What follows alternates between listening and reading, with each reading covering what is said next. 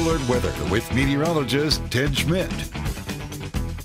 Big dose of snow yesterday across the area. Rochester, a light amount of accumulation, but enough to make for a nasty start to the day. Today, nothing like that to worry about. We had 2.2 inches of snow officially in Rochester. And from that snow event, some areas of the southeast actually had heavy snow, up to 6.5 inches in far northeast Iowa from that storm system. Today, it's clouds and a quiet morning commute as you see traffic moving along nicely on Highway 52 and on Broadway in downtown Rochester. That's our Lewiston Auto camera. Temperatures right now close to 20. In fact, at the Med City Airport, it's 20 right now. It's 18 in Dodge Center, Mason City 17 and 23 in Zumbrota. Gray skies right now, a fairly tame westerly breeze. It'll be light throughout the day, and so we don't have to worry about a lot of rough winds to deal with. The temperatures actually not bad for this time of the morning for January standards. Typically, we'd be grateful to be above 0, but 20 right now, that's not bad. The wind chill index right now 9. Gray skies, we see some very sparse activity showing up on radar.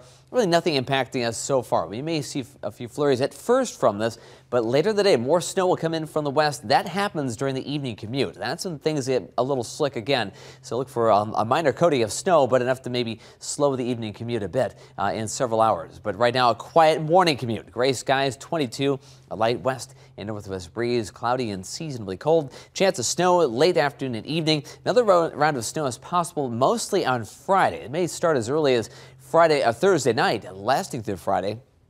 Some accumulation possible in that time frame. And then the weekend, a little quieter, but downright cold. We have sub-zero temperatures and brutal wind chill values in our future, especially by the time we get to Sunday. But right now, future track, a gray picture this morning.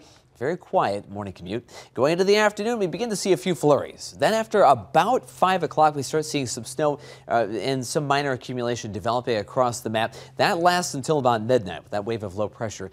Later tonight, gray skies hold on. Temperatures in the teens.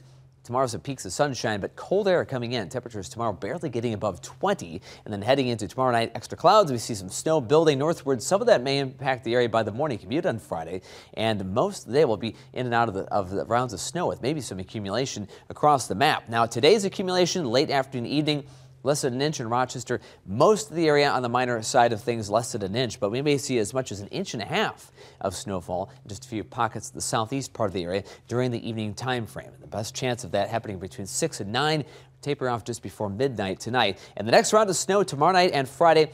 3 or more inches of snow will be possible in the area. Right now, we're going to track that and pin that down, but the possibility of several inches of snowfall in a few spots in that Friday storm system. So that's something that we're going to be watching closely Friday and wrapping up Friday night. Beyond that, Arctic air comes in. Look at these numbers. Sub-zero high temperatures Sunday and Monday. And because of that, those are going to be some first alert weather days because of brutally cold wind chill values for the early part of next week. Today, 27, a light breeze, periods of snow late in the afternoon after 4 or 5 o'clock and during the evening time frame, but certainly impacting the evening commute. Up to an inch, maybe 1.5 inches of snow this evening. 17 overnight. 7-day forecast tomorrow, snow in the overnight hours. Tomorrow during the day, a quiet day, and then snow on Friday. Possibility of snow early Saturday. Then the Arctic air comes in first alert days Sunday through Tuesday. Oh, wow. So a lot of things happening, a lot of wintry elements there to talk about. In contrast to what was a strange December, it featured more rain. Days of rain anyway, than snow. And now it's definitely winter now. Definitely a busy week, you could say, for this week in January. And